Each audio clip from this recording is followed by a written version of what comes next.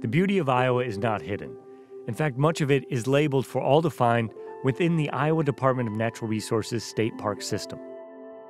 Nearly 70 parks and forests scattered across the state are home to Iowa's natural ecology, geology, and outdoor wonder waiting to be explored.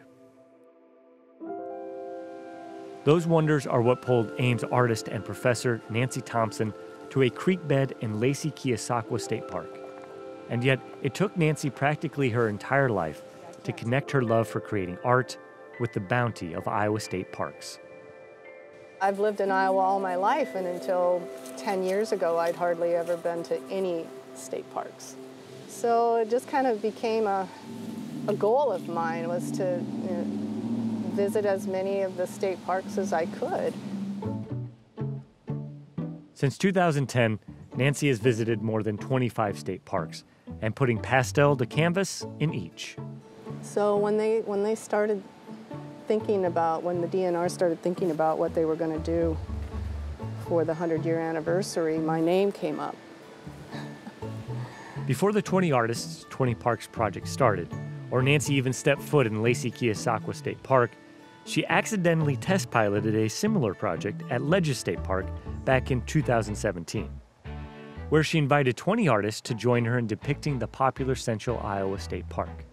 Following that project's success, a collection of state offices pushed to take it statewide, and Nancy's peers welcomed the challenge. It was awesome that I had so many colleagues that wanted to participate too. That was exciting. For her setting in the Centennial Project, Nancy chose Lacey-Keosauqua State Park, a site she had yet to visit, with eye-grabbing features both natural and historic. Using pastels, Nancy is creating a series of paintings of park treasures, including the beloved CCC stone bridges, Lacey-Keos campgrounds, and a triptych showcasing a Wesley Creek earth bridge, one of the park's deep wood settings. My goal is to try to finish this in one sitting. So if I work on something that's too big, then I oftentimes will have to finish it in the studio.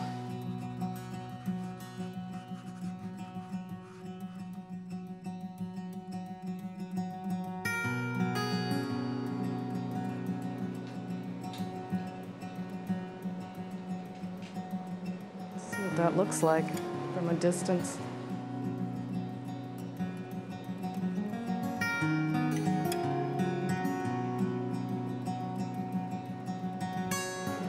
I can tell that this piece is getting close to being finished, because I'm just kind of nitpicking at this point. Sometimes it's hard to know when one is finished. Sometimes you just have to walk away from them.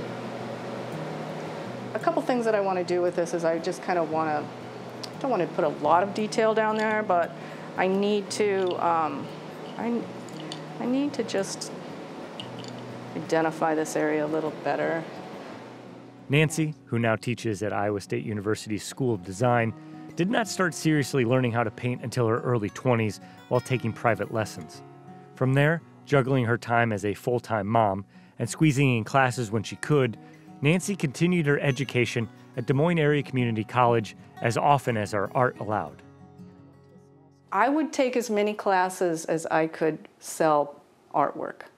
Like, how much artwork I sold determined how many classes I could take. It took me a long time. It took me a long time to get through undergrad.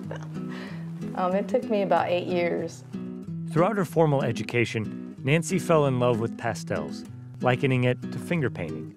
Now, as an educator herself, Nancy has both the passion and skill to approach painting from a creative and technical mindset.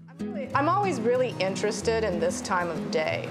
And in painting this time of day, the twilight hours where suddenly we lose the ability to see color, and the camera always tricks us, right?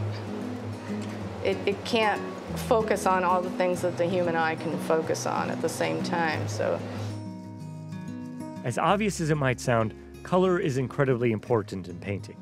And Iowa brings surprising challenges to creating representational art, specifically the color green. The one thing about working in Iowa state parks is that, green is hard to work with. It can be very difficult because, is it warm? Is it cool? What happens to the color when it's in shadow? All those kinds of things. And when you're out on location and you notice those kinds of things, you can bring it back into the studio. Because I want to differentiate the green in the background to the green in the foreground. It gives my painting visual depth.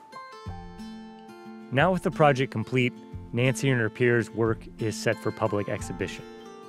Throughout 2020, all the works will be on tour for art lovers and outdoor enthusiasts to see in their pocket of the state.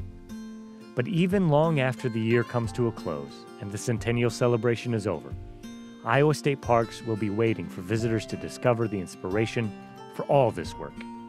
Except, unlike the CCC bridges and park campgrounds, finding sites like Nancy's Earth Bridge triptych will take a little more exploration. I don't think it's marked or anything. There's no signs that say that this is there. They're going to have to find it. And it's not the easiest place to find. Or you could ask the park ranger. At this point, he definitely knows where it's at.